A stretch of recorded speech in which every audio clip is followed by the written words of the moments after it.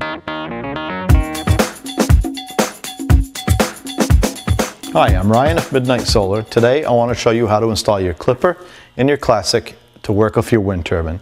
Before I get into the wiring of this, I do want to talk about a couple things on the clipper and the Classic. I want to talk about clearances. The clipper comes with mounting feet that allow airflow behind the clipper, and it does have a required distance of clearances around it to flammable items. Please consult the manual that came with your clipper for those clearances, and please follow them. The clipper will generate heat under normal conditions. It does have a resistive dump load built in to divert the power from the wind turbine, so it does generate heat. So you do want to follow those guidelines.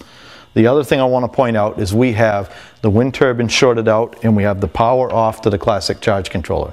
It's very important that when you install this, you short the turbine out at the base of the tower and you leave the battery voltage off to the Classic until you're all done and the covers are on, and then you can go ahead and turn the power on.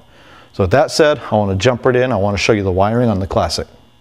Okay, now we'll go into the wiring compartment. You'll notice we have a chassis ground or earth ground. This goes down through our conduit into our box, into an earth ground bus bar. We have a DC positive input to the Classic.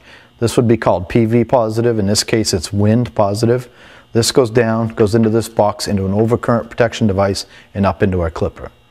We have a common negative, which goes down into a negative bus bar in our junction box. And we have a battery positive, which goes down to an overcurrent protection device in our junction box. Now moving over a little bit farther, under aux 2, we have a blue signal wire here. This goes up to the clipper. This is what tells the clipper what to do when the Classic is trying to control it. It sends its signal through this blue cable up to the clipper. And moving over a little bit more, we of course have our Ethernet connection plugged in here. This is to monitor this over the internet or manipulate it over the internet.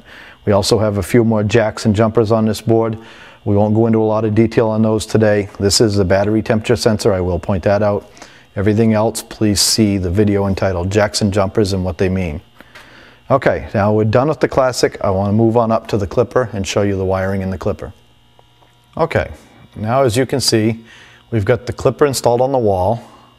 We have our SPDs, MidNite Solar Surge Protection Devices, installed. I want to go inside the box and show you what we've done. We've brought our conduit up from our junction box with all of our wiring. We've brought all of our earth grounds to the earth ground bus bar. We've brought our wind turbine, our three-phase wind turbine, into the three-phase terminal block, as the label says.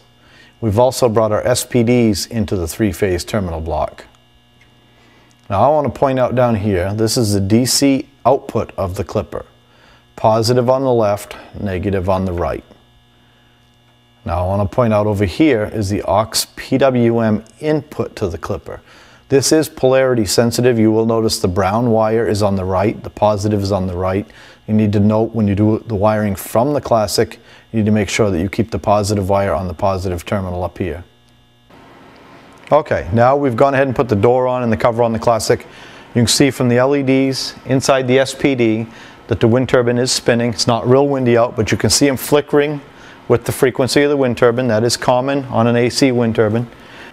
And so that concludes installing your Classic and your clipper. Please do see our other video entitled Programming Your Classic and Clipper to Work with Your Wind Turbine. Until next time, I'm Ryan of MidNite Solar.